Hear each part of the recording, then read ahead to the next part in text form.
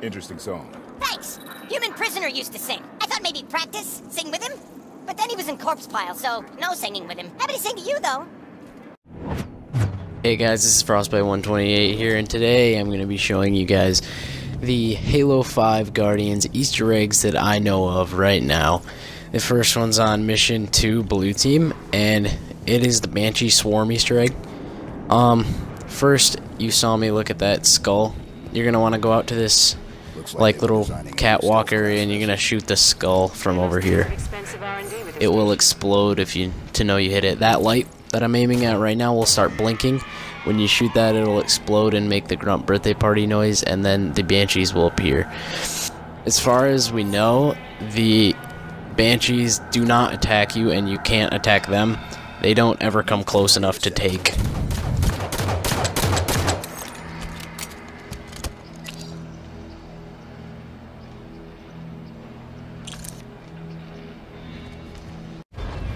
The next Easter egg is on Mission 2 Blue Team. When you get to the big area after you go down the elevator, you're going to want to pick up a Banshee. This is the Ultra Banshee Easter egg. It's really not an Easter egg, it's just... this just tells you how to get the Banshee Ultra, which you can use in Warzone. It's significantly better than a normal Banshee. You're going to want to pick up a normal Banshee, and you're going to fly down here to the little railing that I go to. This little jet looking thing, and you're going to want to land on this catwalk. This is a crucial step for some reason to pick up this rocket launcher that you see me pick up.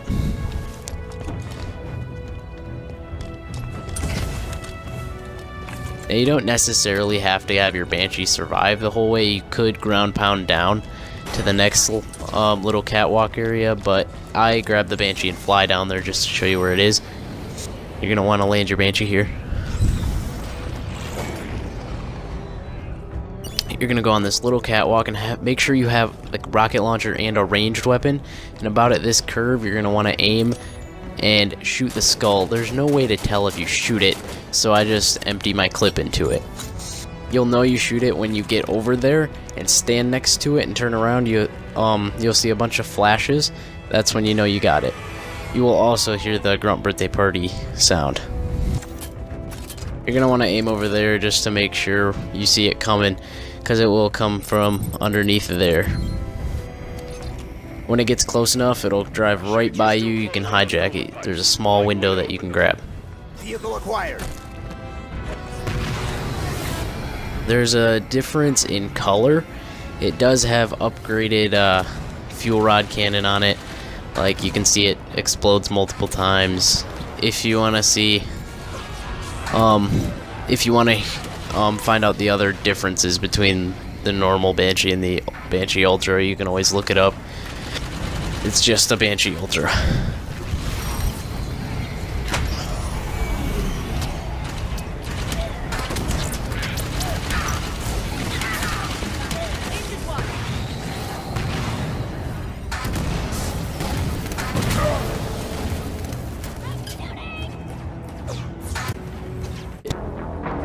On Mission 3 Glassed, you can find the third Easter egg, which is a vending machine that looks out of order, but it's in the first firefight area that you get to.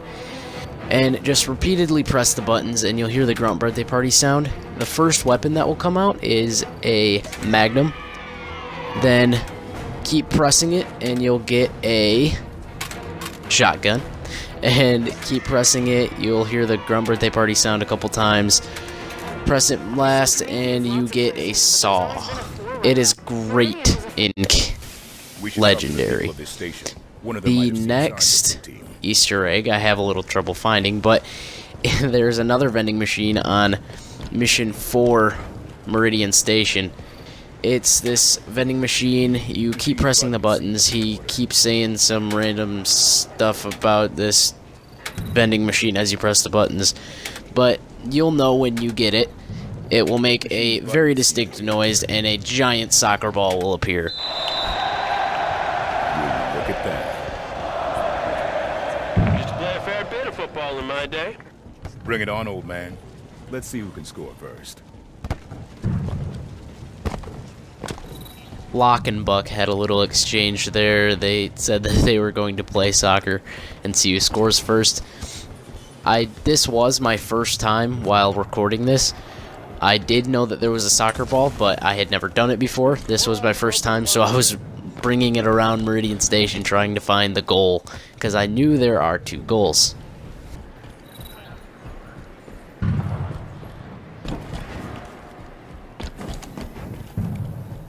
Never could wrap my head around those independent colony types. What's to understand? People like their freedom. UNSC ain't exactly a totalitarian state. It's still a state. A state who says where a body can settle and where it can't. That kind of oversight ain't needed on the frontier. The 2 goals are right in this area. It's a fairly decent court if you and your friend want to play co-op soccer on this mission. Go, go, go, go!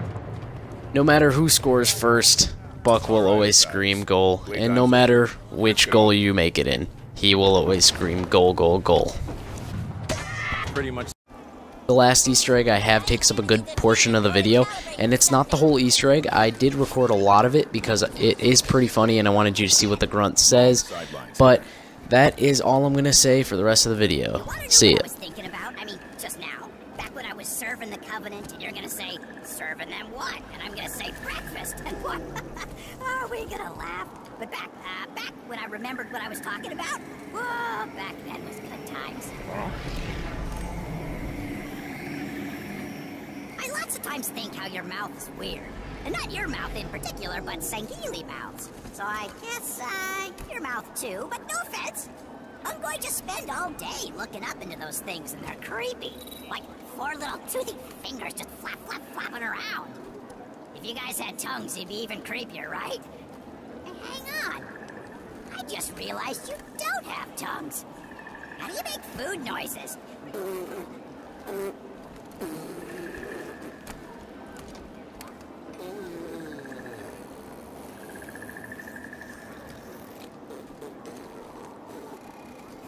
I bet you can't say that, can ya? One night, I was sneaking around in the ship. I was walking, right? Just regular walking. But this one Sangheili saw me, and he got mad and started yelling about how there's no honor in being a secret sneaker. You know how they are with their honor. It's always honor this and honor that. Have an honor, take an honor, do a big honor. Yeah. I forget, what was I talking about? How long you trained for to join the Swords of Sanghelios? Because I did a lot of training back in the Covenant for all kinds of combat. I done weeks of trainings with all the best guns so I could be the strongest. You know how good Ungoi brains are for making a learn, right? It's because of our synapses are super great. So we learn the best and the fastest. That's very true. It is, because of biology. They say Ungoi training for a week is like Sangheili trains for a whole year because of the power of Ungoi brains. We are weird smart. Really, weird smart. So, how come do you figure stuff looks different sometimes? Like guns or the Arbiter. Do you remember being more purpler? I do. Maybe just my eyes getting smarter, but I swear sometimes it's like there's a whole spaceship is different. Nobody says anything. Was the Grade Bind always so much scary? I don't know, he was like a big puppet, big flappy thing. Maybe just me that notices stuff. Ungoi should get more honors. We do all the dangerous jobs, even though you have to be really tough and not cry when you do them. Trust me, because I heard, from a friend, that if you have active camouflage on and do a cries, it makes a big sizzle sound, and everybody can see me hiding in the corner, and the mean kick you are in charge of the recruits. It gets all shouty and gives me hard little bites down my legs. So yeah, super dangerous. There's all kinds of honor and dangerous stuff.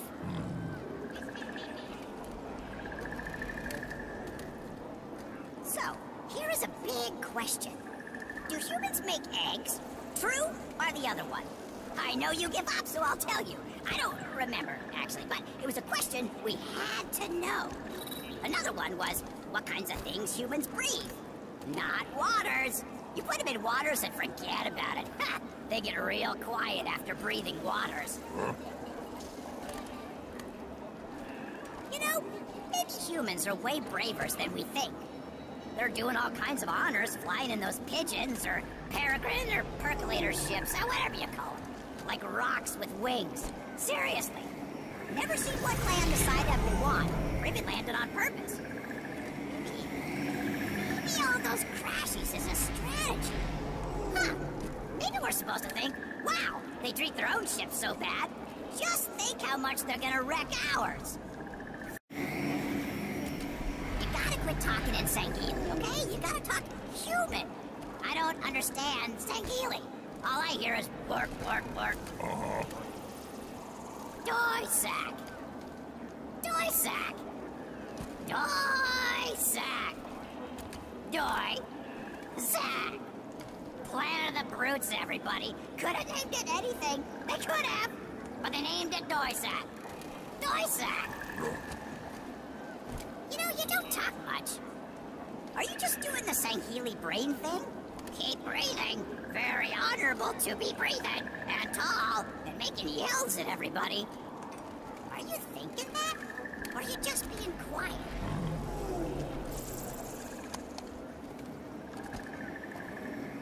There's this one thing I've been thinking about for years. Say you're a nice thing, right? And there was a mean thing that turned nice things into mean things, but you caught it. Would you kill the mean thing once and forevers, or would you maybe take the mean thing and put it someplace safe so people in the future can find it and feed it to some dogs? I'm just saying that I might probably not do the second one. You ever serve on a space-time ship all out in space? I was on one for years, but can't ever remember the name. I mean, how come we got such complicated ship time names? Every time you make intel in a battle, the ship's probably blown up before you finish, like, sir, they're firing missiles, choo-choo-choo-choo, into CSS Pinnacle and shadowy gumption and up, too late, it's exploded. Don't worry, here comes the unyielding double caduceus, and oh man, never mind. Gotta give ships littler names like Murder, Flip, or Bob. That's way safer.